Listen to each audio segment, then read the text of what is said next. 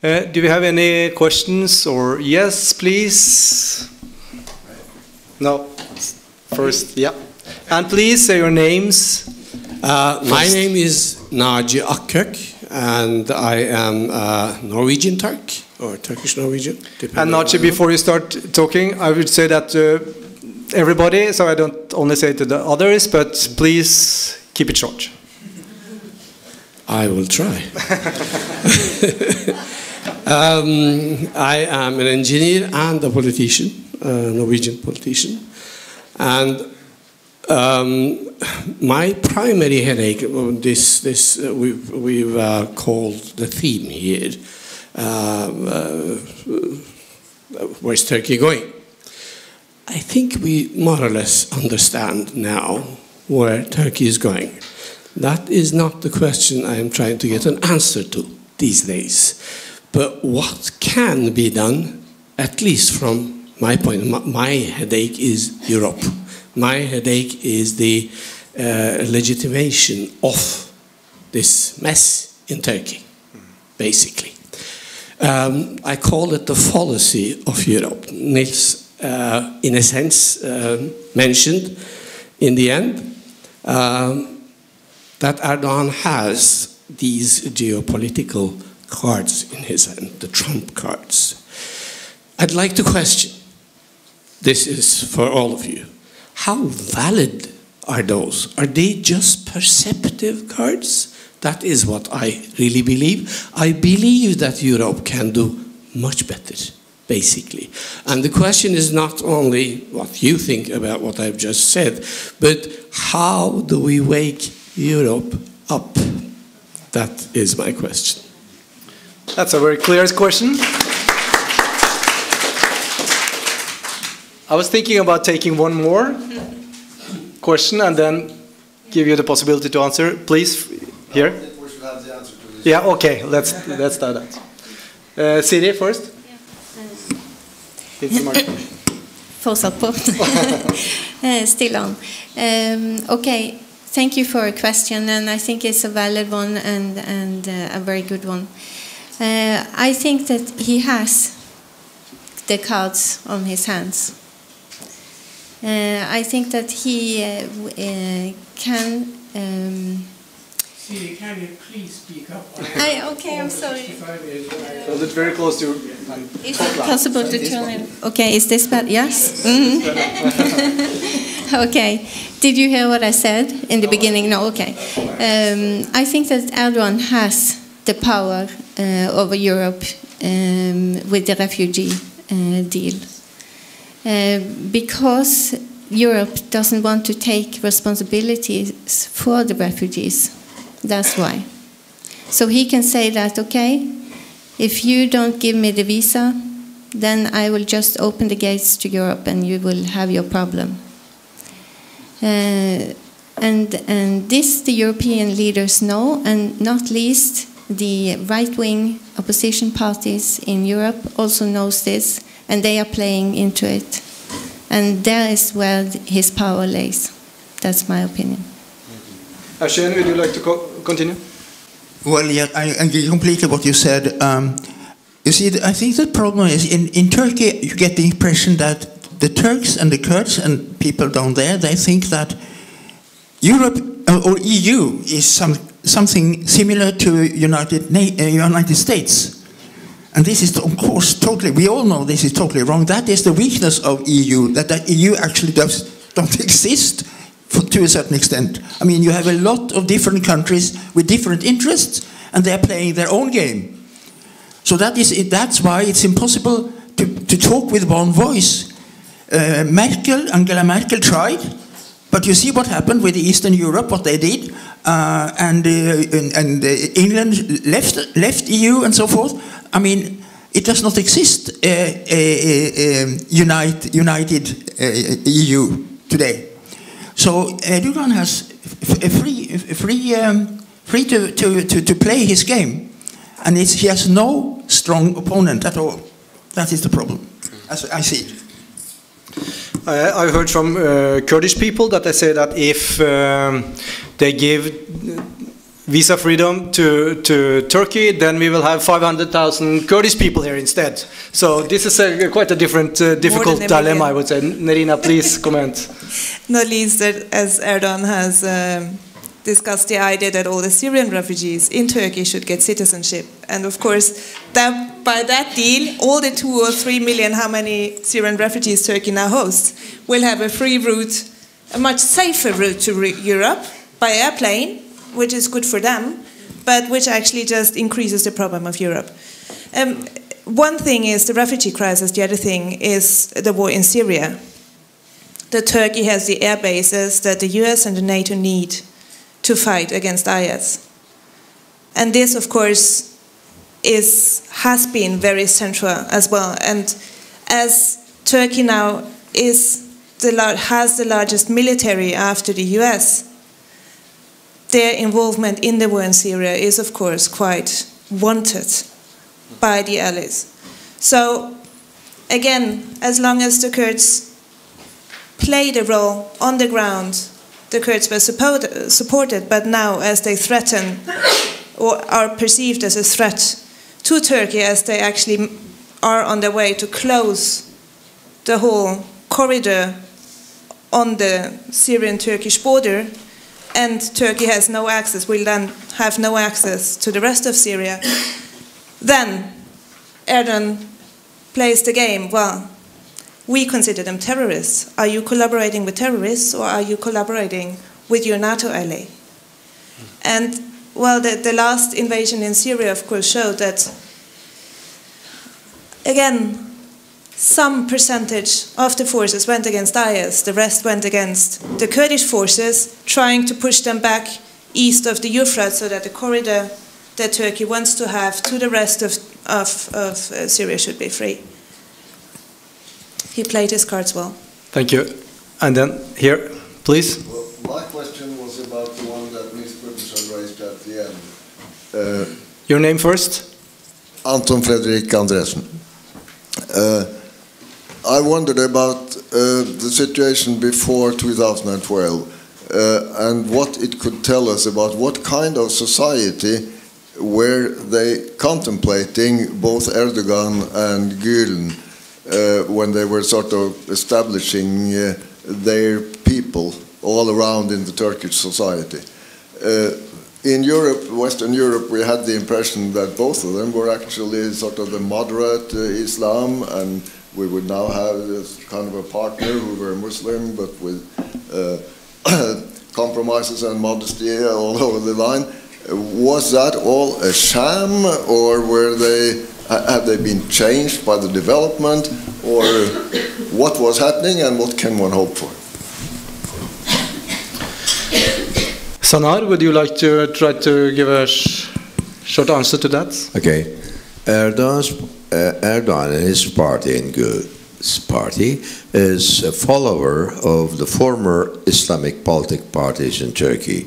It started with Necmettin Erbakan and his parties. And just as pro-Kurdish parties, they were closed by the Constitutional Court many times, and immediately the same party went on with the new names. But on the 28th February process, we call it, when the government of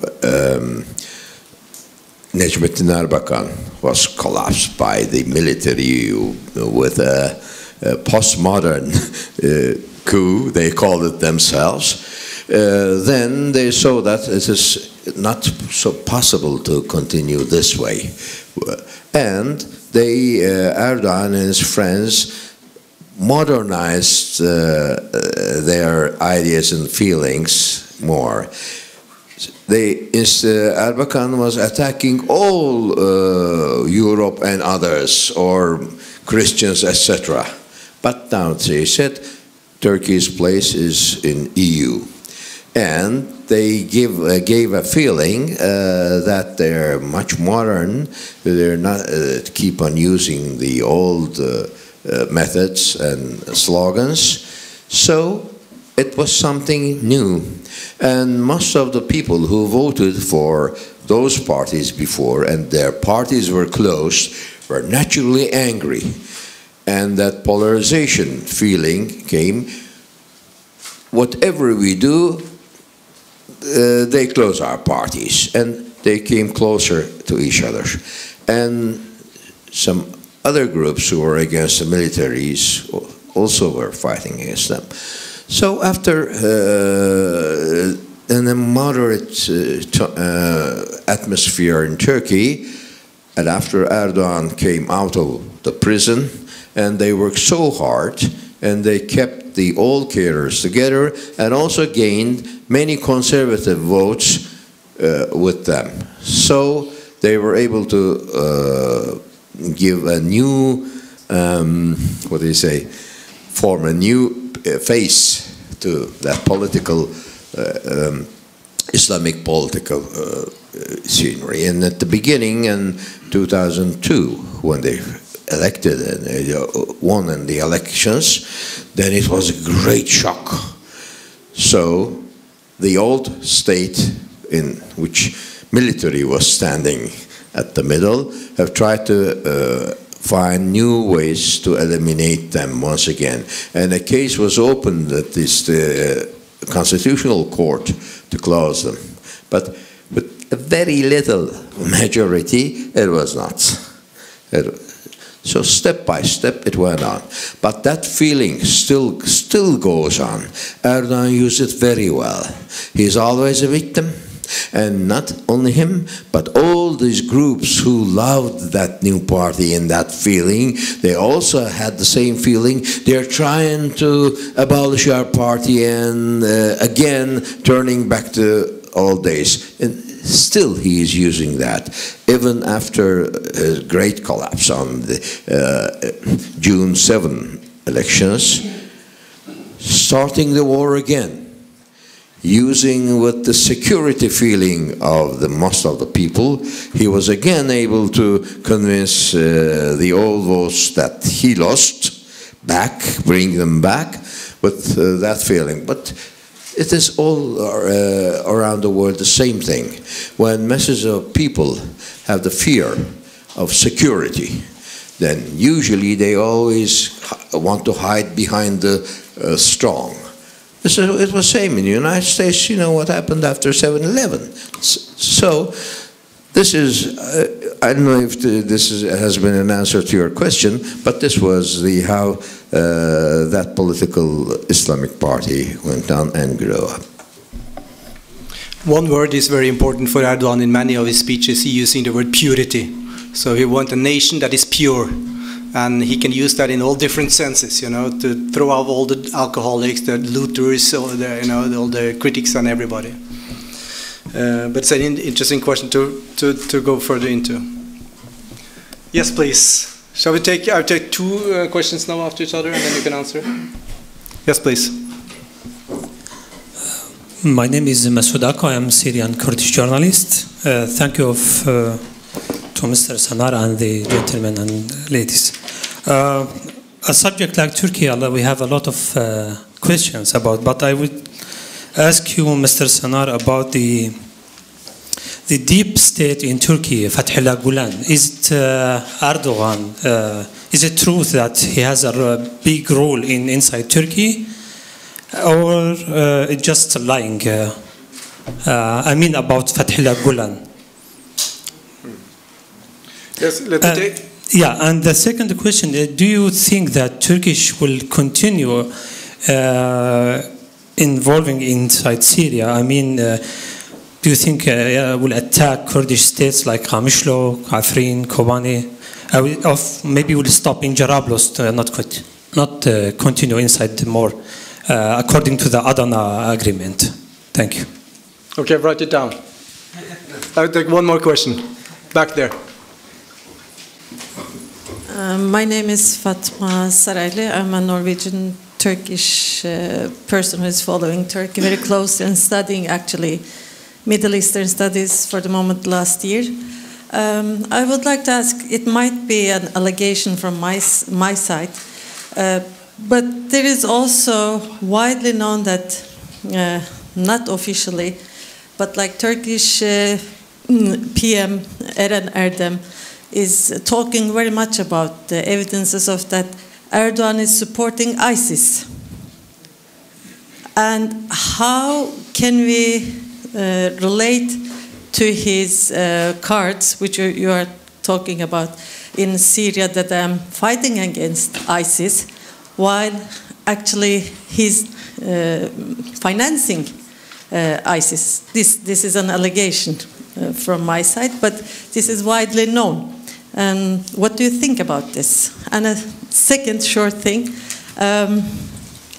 the freedom of speech we are supporting is not only for Aslı Erdoğan, which I also support very much, but there is 119 other journalists in Turkey.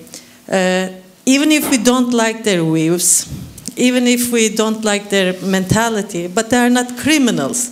They are just people who wanted to use their right of express themselves freely.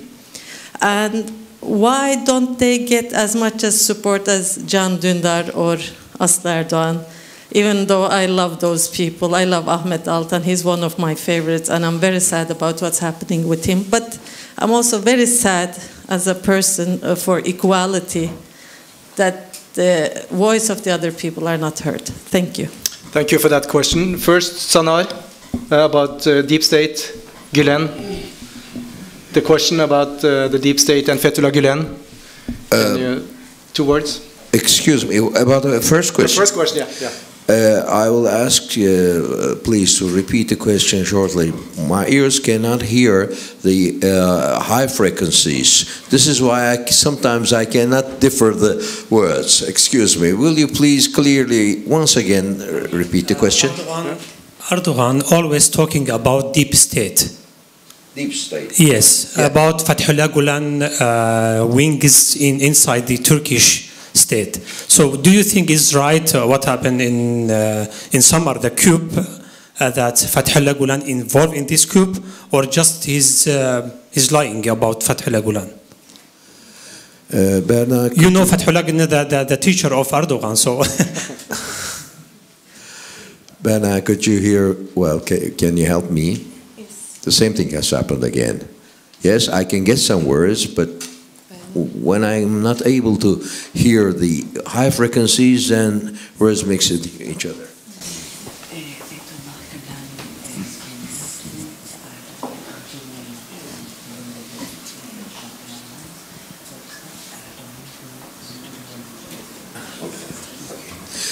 Thank you. Well, the deep state, it was never called about Gülen's affair. Deep state exists in Turkey even before the Republic. It's a heritage from Ottoman Empire. Deep state always stayed there. And they have provoked many, many things. And from time to time, actions like 6 and 7 September 1955 pogrom. Later on, the 3-star general confessed that it was a perfect action of the deep state. The word deep state, they do not use themselves. There are other names for that, but simply. So, but now Erdogan is blaming everybody with combination with Fethullah Gülen. And in his speeches and books, etc., Gülen says very clearly that our way is a very long, long way. We must be patient. Slowly by slowly, we must gain new cadres, new generations. And he never says that when they come to any point, and what will they do afterwards. But he always say that we will never fight with any government. We will never conflict with them. We will always be silent and deep. And years, Erdogan and Gülen worked together. They supported Erdogan. Then, how many years ago, I can't remember exactly, but 3 MHP, Nationalist Party MPs were caught in some hotel rooms with some women, filmed.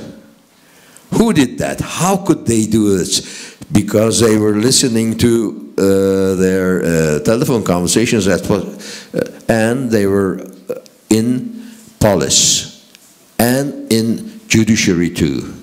Just keeping silent, running deep.